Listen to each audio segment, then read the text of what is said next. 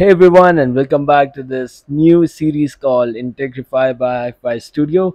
So today we are going to dive into the exciting world of serverless computing with AWS. Now we will be exploring how to automatically trigger a Lambda function whenever a new file is uploaded to an S3 bucket. Now this here is a powerful combination that can automate tons of tasks from image resizing to API triggers, video processing, file processing, schedule tasks, database operations, authentication, IoT, real-time analytics, machine learning inference, chatbots, image recognition, and whatnot. So whether you are a tech whiz or just starting out, this video is for you. Now before just moving, let's just understand what are S3 and Lambda.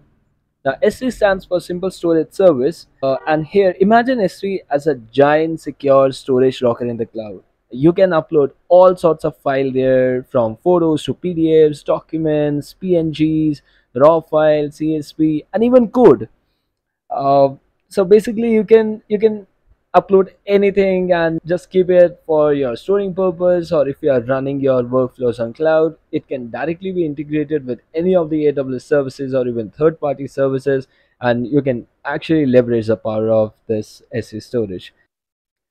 Now here are some fun stats about S3. I thought of just including this as a part of the video because this is cool trivia to know. Now, starting with the storage. Now, do you know S3 stores over 100 trillion objects worldwide? Yes, 100 trillion. It's a huge data stored on cloud. Secondly, if I talk about requests, now S3 regularly handles over 1 million requests per second. Guys, per second at peak times. That's a lot of requests actually. And the last figure, it's super crazy. Now Amazon S3 transfers exabytes of data daily across millions of applications. 1 exabyte, it's 1,000 petabytes, and here we are talking more than 1 exabytes of data daily across millions of applications. You see, this is a power of S3 storage. S3 as a cloud secure storage option for any of the workloads that currently you are running or a part of any application. So on the right hand side, you see this metric shows the durability and availability rate of S3 storage. Now, what does it mean? So AWS claims that whatever happens, your data is secure with AWS S3 storage. Now, so if you are aware of how S3 works, so your data is backed up or replicated into various AZs or availability zones. So even if one availability zone is down, you can still access your data from the another availability zone, and that's a service which AWS provides you, and that's a security that AWS provides you. I also thought of including a fun poll or fun MCQ in as a part of this video. Feel free to skip this if you are not interested, or if you already know the answer. But if someone is interested, you can give it a try. So, what is the durability guarantee of Amazon S3 for objects stored? So I've given four options, and here goes a 10-second timer.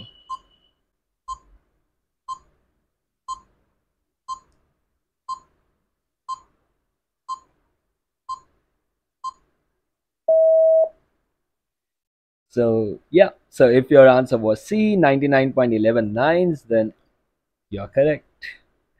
Moving ahead, now let's understand what is AWS Lambda.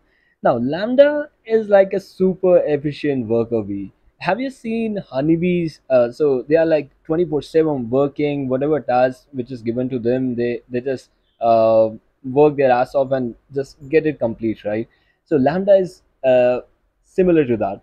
So you give it a small piece of code, and here we call it a function. It executes that code only when needed, and this actually saves you a tons of money on servers that would otherwise be sitting idle, and you only have to pay as you go again. So whenever there is a request, then and then only you are charged for the Lambda function. Again, few stats related to AWS Lambda. So execution time, so Lambda only runs for up to 15 minutes. After that, it will stop, and whatever processing or the code which is running, if it surpasses 15 minutes of window, it will stop. On If I talk about requests, Lambda can handle over 3.5 million requests per second. Yes, it's more than S3 storage, but practically we cannot do apple to apple comparison here. But yeah, Lambda can handle more than 3.5 million requests per second. Code size, if you want to work with Lambda IDE, then your code overall code size should be less than 50 MB. Otherwise, Lambda won't let you edit the code in the Lambda console. You have to upload the zip and test it somewhere like locally or some other IDE before uploading it as a zip to the Lambda function. And concurrency, so concurrency is nothing but how many Lambda function can execute parallelly. So by default, Lambda sets AWS sets 1000 as a soft limit for concurrency. But anyways, you can just raise a service quota, increase requests, and you can increase this limit easily. Here we are with another fun question. So, what do you think happens when you upload a file to an S3 bucket with a Lambda trigger? Now, we haven't discussed it yet, but if someone wants to give it a try, here you go.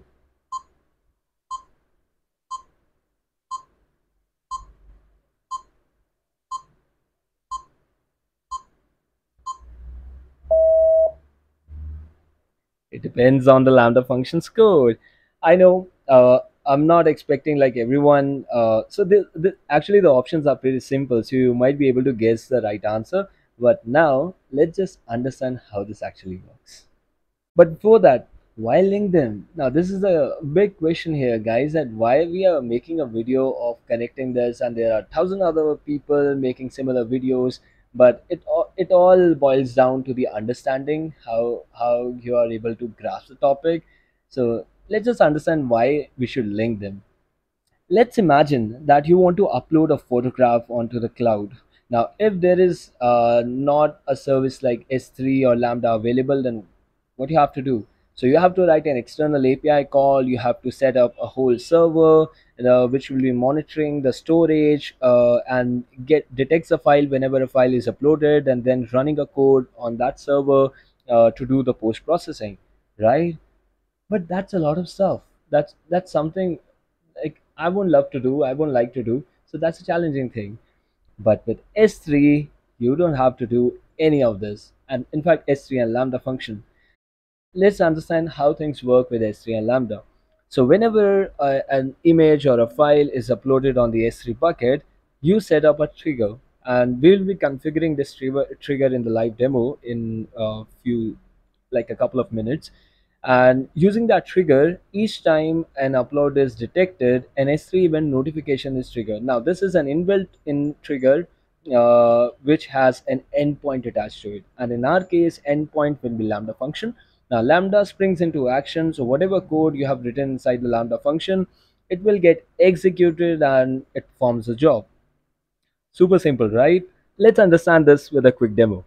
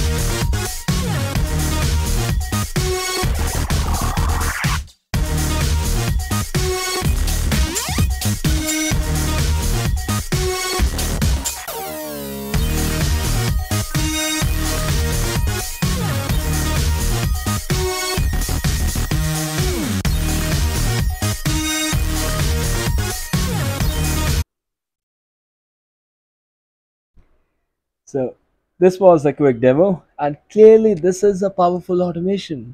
Now by combining S3 and Lambda, clearly you can create a powerful automation engine. And this is just a glimpse of what's possible. And remember, the magic lies in your creative use of Lambda function. So with this, I will conclude the video, and for more cloud adventures, follow me on Instagram at ifi_stdio. Also, let me know in the comments below what kind of Lambda functions you would like to see in action. And thanks for joining me today. Don't forget to like, subscribe, and hit that notification bell for more exciting cloud content. Until next time, keep exploring the possibilities. Thank you.